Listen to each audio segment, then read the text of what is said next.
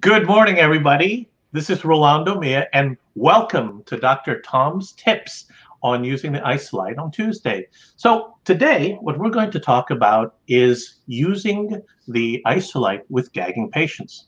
With the increase in the number of new people utilizing the Isolite, especially for infection control, one of the questions that we're being asked, Dr. Hirsch, is this issue of gagging patients.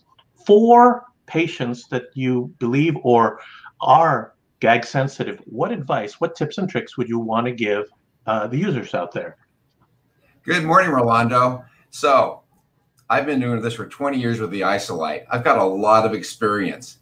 In the very beginning of the Isolite career, when we were giving these Isolites out to key influencers, every single one of them was gagging themselves as they were putting it in the mouth. And the reason why was they didn't know how to insert it. So learning how to insert the mouthpiece is paramount, and that's number one. We'll get back to that in a moment. What we're going to deal with right now is specifically the gag sensitive patient. So the first thing that we have to determine is this a psychological gagger or is it a physiological gagger? How do we do that? If you start coming to the patient or towards the patient, they start going like that, you've got a psychologically gag sensitive patient. Which brings me back to a dental convention that I was doing some years back. I had a dentist who was actually sitting in the chair who was an extreme gagger. So he wanted to try it in his mouth just to see how it worked. And I said, okay, that's just fine. I picked up an Isolite mouthpiece and I started coming to his mouth like this. And he was having a gag sensitive reaction before I ever got it to his mouth. I stopped for a second. I regained composure and I said, just relax. Let's take a breath. This is going to go into an area that's not gag sensitive. Let's go ahead and try it again. So we tried it again as the mouthpiece is going into his mouth like this and getting forward. From about this point, he's actually having an induced gag reflex. This is a psychologically gag sensitive patient. So what do we do here? IV sedation or IM sedation, IV sedation, oral sedation, an anesthesiologist. That's the only way you're going to be able to work on this particular type of patient. But if they're actually physiologically gag sensitive, then we have to determine where that gag sensitive area is coming from. So usually it's on the soft palate, and I'm going to share with you my technique for dealing with a gag sensitive patient. Number one, when I'm sizing the mouthpiece, I always pick a size smaller than what I think they're going to need. If they're a medium mouthpiece, I'll go with a small. If they're a large mouthpiece, I'll go with a medium. If they're a small size mouthpiece, I'll go with a pediatric or an extra small mouthpiece. So we have these options available for you so you can actually get into the right size mouthpiece. For instance, I'm a medium mouthpiece. So and how do I determine the size? All of our new customers need a size determination. The way that we used to do it, and the way that I still do it personally, is how far their internalizal opening is. If they can open 2 fingers or about 25 millimeters of internalizal opening, that's a small. 3 fingers or 35 millimeters of internalizal opening is a medium. 4 fingers of internalizal opening is a large. So that's how we determine it. So I just say that I was a medium. I'm going to go with a small mouthpiece. That's number one.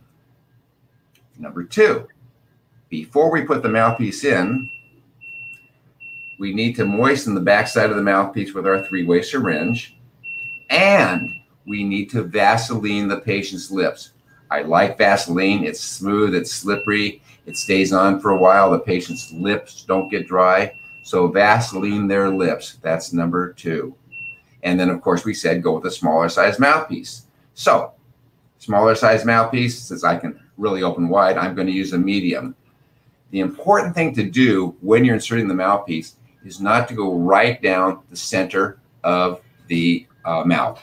Don't fold the mouthpiece up like this and then put it right down the center of the mouth.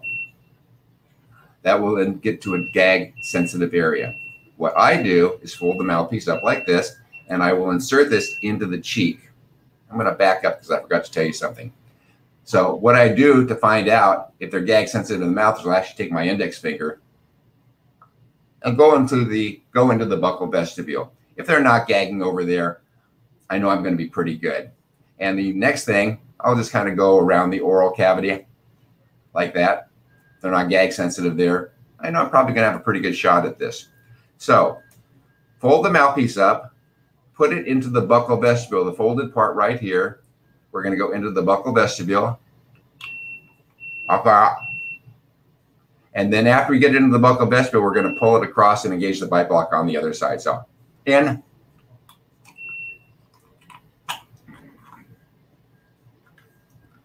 That's how I insert it. So okay. If I have a quick question, Dr. Hirsch, what % of the patients that you'll run into, in your experience, your 20 years, do you believe would be truly gag sensitive and they wouldn't be able to tolerate the system? Fabulous question, Rolando. So what I have found over 20 years of experience is I have about 5% of my patients that are actually gag sensitive. On the convention floor in dentistry and in my office, with these 5% of patients that are gag sensitive, I'm about 70% successful of the gag sensitive patients. The other 30%, nah, I lose that one. So you can figure of those 5%, you're going to be 70% successful. So we've got a real high success rate here. Awesome, awesome. And then a second question, and I like the context.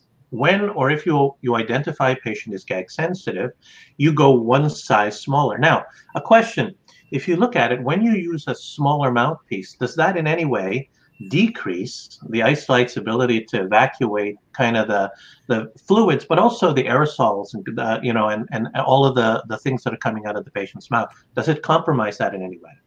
Great technological question. It's got a yes and a no answer to that. So number one, does it vacuum as well the oral fluids and the handpiece debris as well in the buccal vestibule, lingual vestibule? No, not as well. But what it does do is it does create a negative vacuum inside the entire oral cavity. So even though we don't have as good of an isolation in the mouth, we're still pulling back in all the debris. So we're trapping most of the debris in the mouth. So it's not coming out into the atmosphere and it's not becoming airborne. A certain amount is going to come out to be airborne, but it's not going to be that high volume that you would expect that you might have.